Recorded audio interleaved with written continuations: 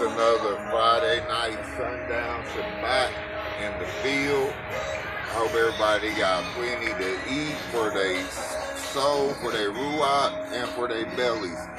And with all this corona scare going on and all that, and they about to just probably lock everybody down in their houses, I hope everybody got plenty to eat for an amount of time. Because we living in them biblical times. What a beautiful thing it is, Israel, Judah, what a beautiful thing.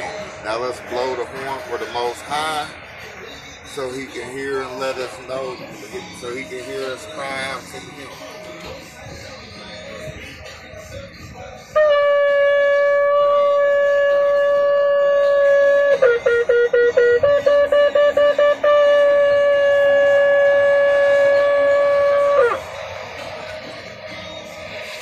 Shabbat Shalom, Yisrael and Judah, Ahaya, hallelujah, Yahweh, Bahashem, Yahweh Shai, Mashiach.